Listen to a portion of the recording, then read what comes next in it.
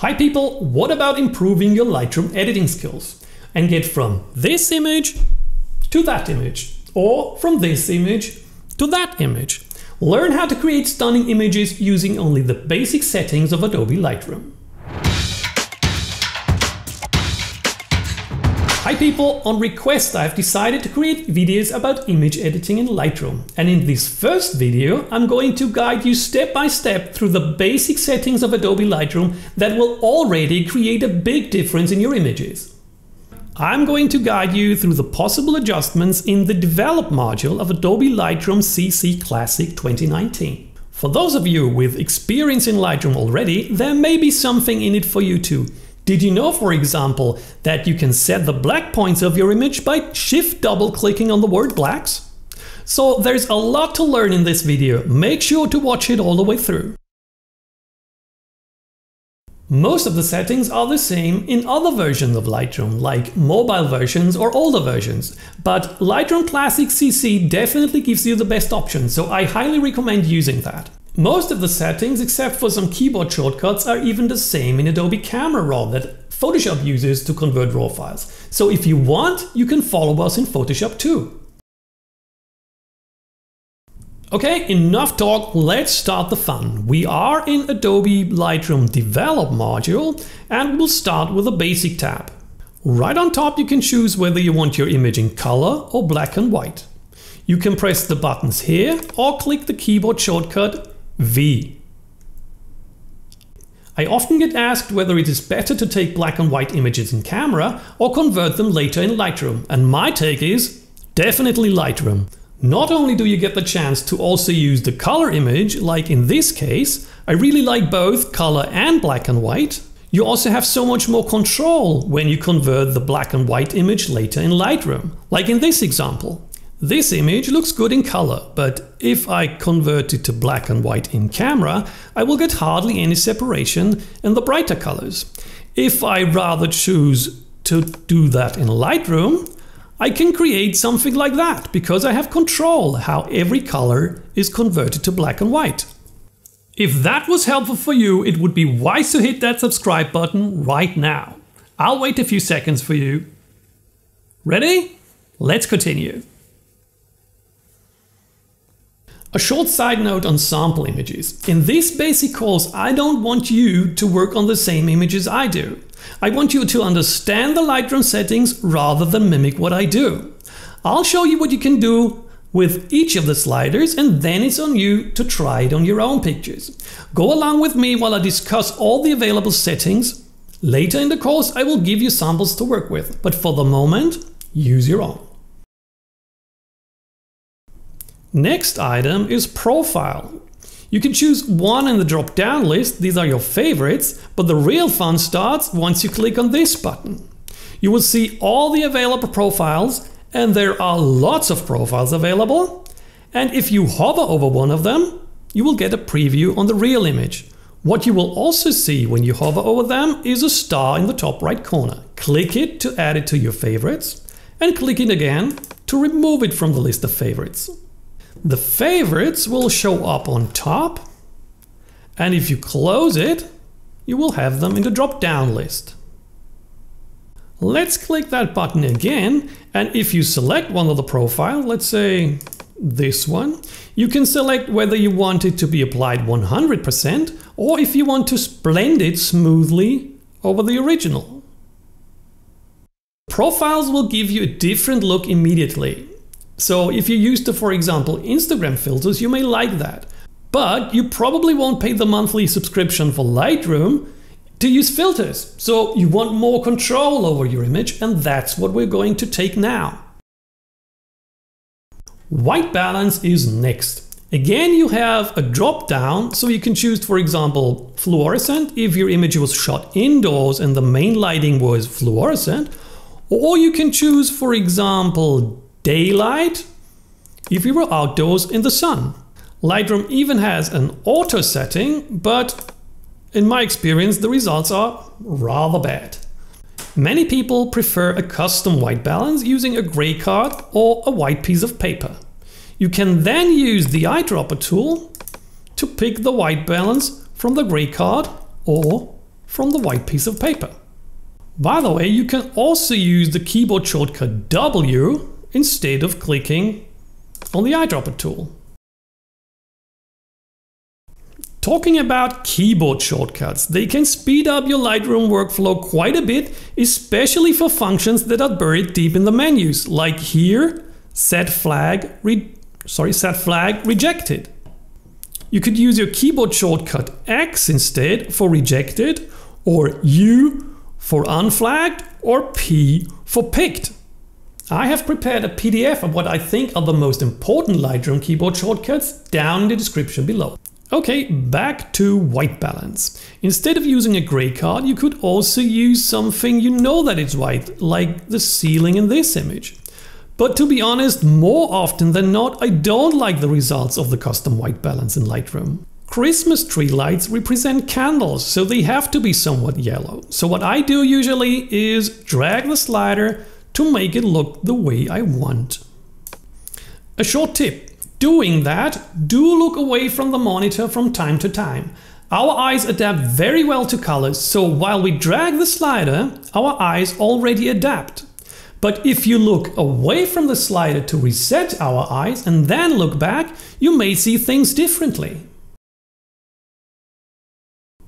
Next is the tone group within Lightroom's basic tab, and since most of you are beginners, I show you something that is a bit hidden but very useful. The auto button in Lightroom. Give it a try and see where that gets you. It usually is a very good starting point for the rest of your edits. However, I'm so used to my workflow that I hardly ever use it. So let's undo that by pressing Ctrl Command Z. When I say Ctrl or Command Z, Ctrl is for Windows and Command is for Mac. Keep that in mind for the future. The first setting in the tone group is exposure. Drag it to change the overall brightness of your image, similar to what you would do with your settings in your camera. If you want to compare it to a setting in your camera, it would be ISO, because it does increase noise. Now, depending on the camera you took the image with, dragging the slider may create more or less noise. Usually, newer cameras and bigger sensors create less noise. Here is an example. This image was shot with an older camera and a smaller sensor. Let's lift the exposure to +1. And this image was shot with a new camera and a bigger sensor. +1 again, like so. So you can see the difference. One of them creates much more noise than the other. So depending on the camera, you can save an image that is underexposed. Like this one, for example, that was more or less underexposed. Let me show you the original, that one. And now hold your breath. This one, that was way overexposed because the last lightning was so much brighter than all the other ones. Let me show you the original. Boom. These examples are rather extreme though, so don't expect to recover things like that. Usually it is best to get it right in camera, but there are situations when it is better to over or underexpose, having your final edit in Lightroom in mind. Let me give you two examples. This is the first one. I deliberately overexposed the image because I wanted to blur the background with an aperture of f1.4 while my camera only supports a shutter speed of 1/8000th, so I knew it would be overexposed. But I know my camera well enough to know that I can recover the highlights, like this. I could even create a moonshot out of this.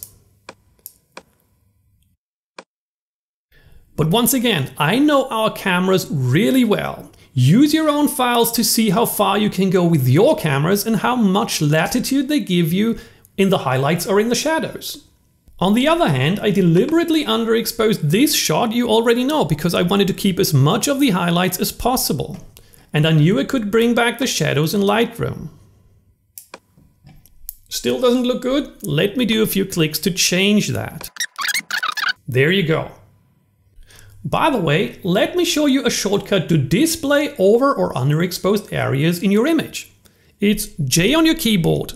Now, the areas that are completely black will be displayed in blue, and the areas that are completely white will be displayed in red. Let me bring that whites up a bit to better show it. You can also use the triangle top right for the whites and this one for the blacks. Before we have a look at the aforementioned highlights, let's have a look at the contrast slider within Lightroom. The contrast slider adds contrast. Surprise, surprise. It brightens the whites and darkens the blacks. Now, some photographers don't like the contrast slider because they say it doesn't give them enough control over contrast. They like to use the tone curve. But the tone curve can do so much more than just adding contrast that we will dedicate a separate movie to it later in the course. In general, I like to use the contrast slider because I don't need that much control over contrast in all of my images. So don't let anyone talk you into using the tone curve all the time. Okay, now we're getting to the more exciting stuff. I'm going to explain the next two sliders together because the highlights and the shadow slider belong together. And with their mother, the exposure slider up on top, they can do wonders to your image. Now you probably ask yourself, why do I need that? The reason behind that is our cameras cannot see the same amount of brightness levels as our eyes can. So what we often see, let me undo that, is that the brighter areas in an image are overexposed, while the darker areas are fine or maybe even underexposed. Make sure you understand what's happening. Now I'll show you a slightly different route. I'll reduce the highlights because they were too bright. Now they are still too bright, so I reduce the exposure a bit.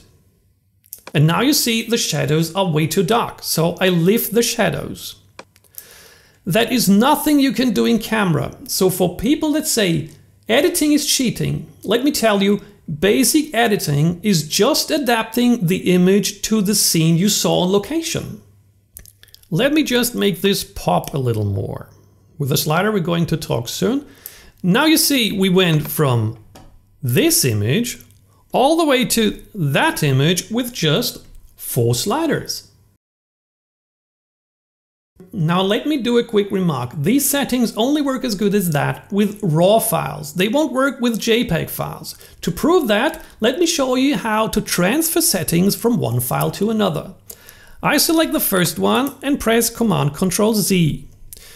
Now you see a pop-up window where you can select various settings to copy. I just select a few and then press Copy. Next I select the JPEG file and press Command-Control-V. Let's compare the edited JPEG file to the edited RAW file. So that's the JPEG. You already see up on top, I hope you see that in the YouTube video, that it's already starting to deteriorate. And compare that to the RAW file. It's beautiful, it's saturated, it's soft, just a nice image. Now again, this one. Let me show you what happens if I reduce the exposure even more. You see, the image really is deteriorating up here in the highlights area. The conclusion is shoot RAW whenever you think about editing. Now, let me show you some more examples of highlights and shadows because I think these are some of the most important features of image editing in general. You already know this image, but let me repeat the steps because I think it is most important to understand what these do. First of all, I see the shadows are a bit too dark, so I lift my shadows. Then the highlights are too bright, of course, so I reduce the highlights. Now the exposure in general is a little low, so I'll lift my exposure. Now the image looks a little bluish, but it's sunset, so let's lift the color temperature. So like that. And finally, let's give it a bit of saturation and vibrance. That's the one we're going to discuss soon. But see, we went from here to there with just a few clicks. Let's do another one because I think these sliders are really very important. Let's have a look at this image. Again, the so-called dynamic range, so the number of brightness levels this scene has was too big for our camera to capture. It has overexposed areas in this area and underexposed in this area. So actually it was well exposed. the dynamic range was just too big.